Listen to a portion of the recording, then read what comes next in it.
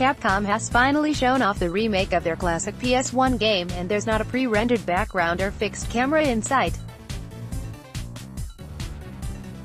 Jade returns in Beyond Good.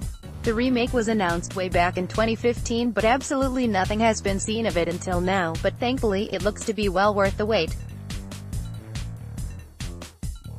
Not that there will be much of a wait though, as it's now got a confirmed release date of January 25th.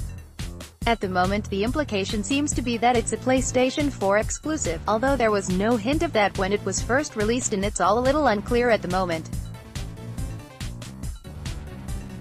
There was very little pure gameplay footage, but it did confirm that the remake uses an over-the-shoulder camera view similar to Resident Evil 4 and 5 and 6, and not the first-person view from the more recent Resident Evil 7.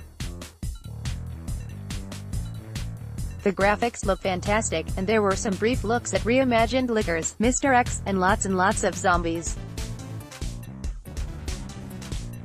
There was also plenty of gore and that distinctive flavor of Resident Evil cheese, both of which will be a relief to longtime Resident Evil fans.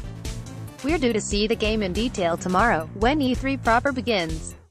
Or at least we assumed we are, since when we made the appointments to see Capcom all their games were still a secret, via email gamecentral@acmetro.co.uk. Leave a comment below, and follow us on Twitter.